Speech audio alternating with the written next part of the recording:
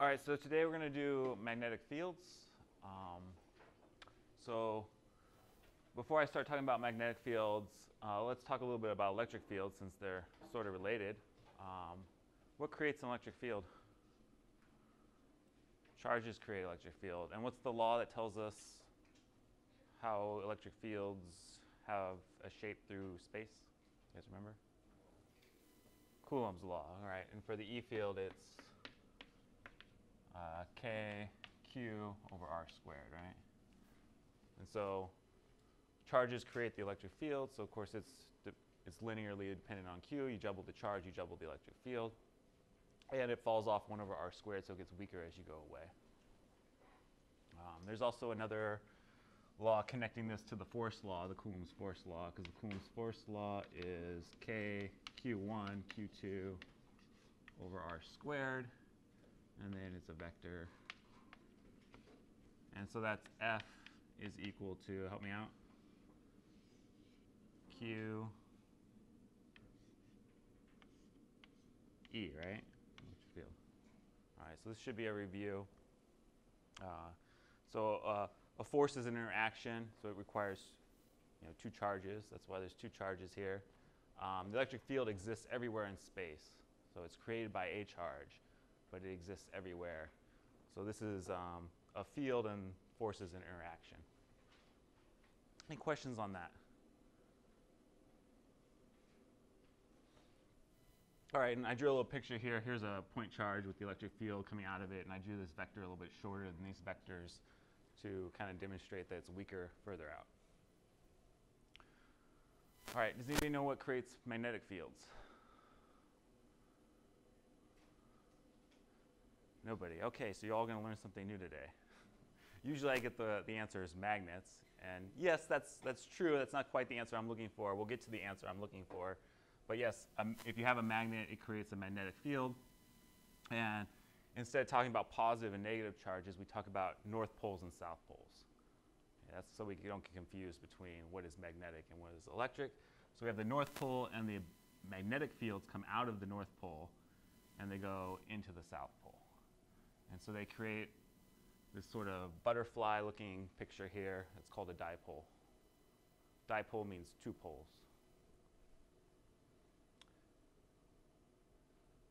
All right, you might say, well, can there just be one pole, like a north pole or a south pole? And the short answer is no, there can't. If you cut, or break this guy in half, what you'll end up with is the north pole stays over here, but sort of a south pole happens there, and the north pole happens here, and you just create two new dipoles.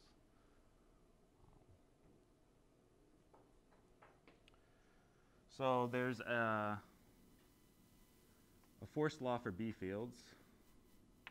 It's very similar to this force law.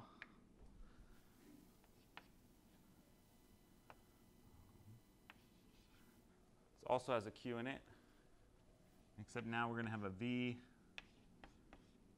across the B,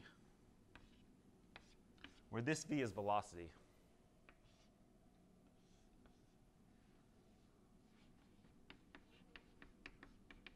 Velocity of what?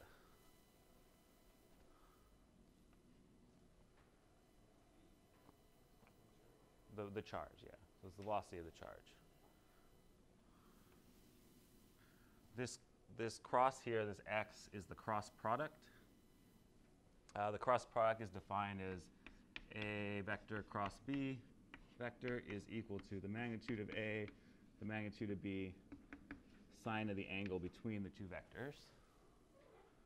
And so I like to say that if you stare really hard at this x here, you might be able to see a sine theta in it. You guys see it? Yeah, okay. All right. It's just, there's a cross product and there's a dot product, so we differentiate the two. One has a cosine, this one has a sine. And so that's sort of our physics shorthand for doing these things. Any questions on this? So this is analogous to electric fields, except for magnetic fields, it's dependent on the velocity. So what's the force on a stationary particle in a B field, in a magnetic field? 0, right? Because the velocity is 0. 0 times anything is 0. There's no force. So you have to be moving the charge has to be moving in the magnetic field for there to be a force, a magnetic force.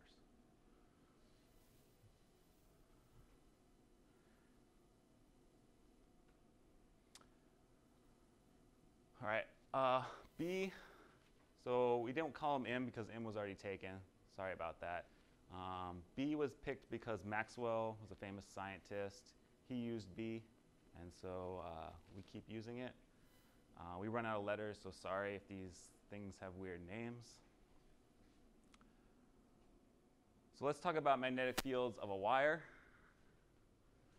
So I have a wire here. I'm running a current through it. And turns out if you run current through a wire, it creates a B field around the wire. All right, and this was discovered a long time ago, roughly 1820s, by a guy named Oersted. If I can spell his name right.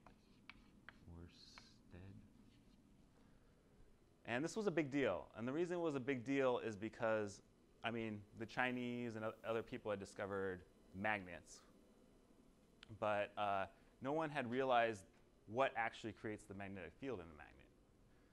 And so when he ran this current through the wire, and he put a little compass next to it, and he saw the needle move, he realized that moving electrons is what creates the magnetic fields.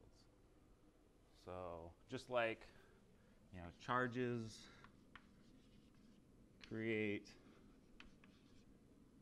electric fields, currents are moving charges, create magnetic fields.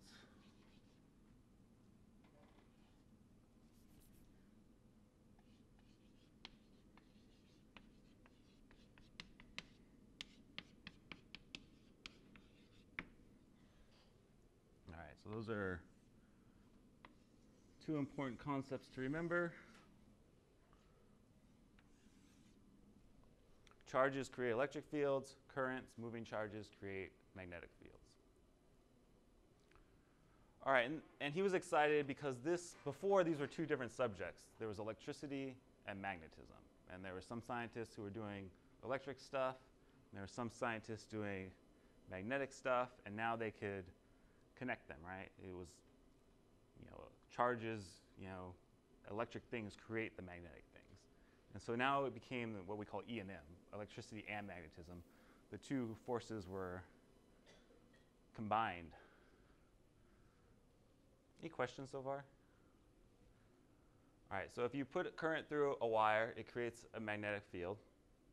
And the magnetic field goes around the wire. And it's proportional to the current. So the B field, if you double the current, you double the B field, which makes sense since currents create B fields. And it's inversely proportional to the distance from the wire. So it gets weaker as you go from the wire. Not inverse squared like the electric field, not quite the same, but it still gets weaker the further you go away. There's this mu naught, which is, I always get the two confused, the permeability. Is that the right one? Permittivity. Permittivity of free space. It's kind of like that epsilon naught for electric things that's hidden inside the K here. Epsilon naught, but for magnetic things. And then there's a 2 pi. That's just sort of there. And then I put a phi hat. What does the phi hat mean? So I'm calling this the phi direction.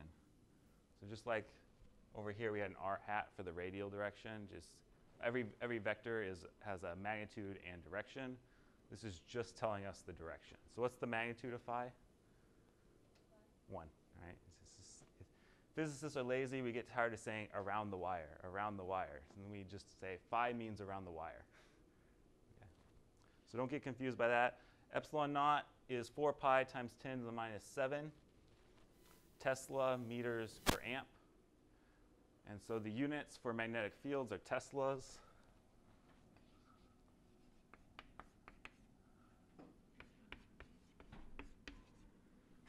Symbol is a T. That's the SI unit. A commonly used unit is the Gauss. It's not SI. Gauss is another famous scientist you've probably heard of. G, and I think there's 10 to the 4 Gauss in 1 Tesla. So 1 Tesla is a big unit. This always happens in SI units. So when they create the SI units, once you set some units, other units are kind of set by the units that you pick. And so just like with capacitance, farad was a huge unit. You know, most things aren't a farad in capacitance. Most things aren't Tesla. In B fields, they're like millitesla or smaller. This is a very big unit. That's why Gauss is more convenient. All right, so if I plot B versus I, I'm going to get a linear plot, double I, double B. This is what you guys are going to do today. And if I plot B versus 1 over rho, which is the distance from the wire, since it's 1 over rho, it should also be linear, because 1 over rho is linear with B. What is the slope for these? How about this one? If I wanted to write the slope.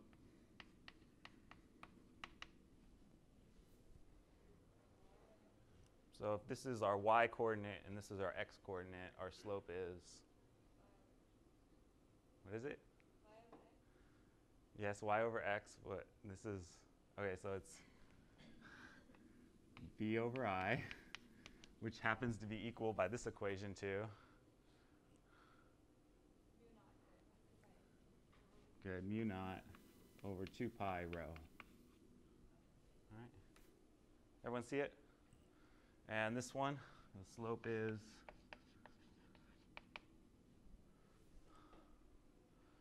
so I'm doing b, which is my y coordinate, and 1 over rho as my x coordinate. So what's the slope? Everything that's left over, right? Mu naught I over 2 pi. All right. The Earth has its own magnetic field. There must be some currents going on. I'm not a geologist, but you know, there's some flow of magma or something inside the Earth, and the Earth's spinning. So therefore, there's some charges moving, and so it creates a B field, which is a good thing because there's a lot of cosmic rays and solar wind coming at us all the time. And from what I hear, this guy does a pretty good job of protecting us from radiation. One thing I want to point out, though, is that it's about 0.5 Gauss, which is, you know, I don't know. It's the magnetic field of the Earth. You know, I don't know if you can say that's big or small, but it's there. Depends on what you're comparing it to, right? And what we call the North Pole is the magnetic South Pole. So the geographic north is the magnetic south, which is a little bit confusing. So our compasses, their north points to the south, right? So their north points to the south, which is the magnetic south, which is what we call geographic north. So up here is where, you know, Santa and his reindeer live, is the geographic north, but the magnetic south. Any questions about that? All right, one thing I want to point out is that north is this way, just so some of you guys know. And I want to demo this because I think it's pretty cool. So if everyone comes up, I'm going to show you guys.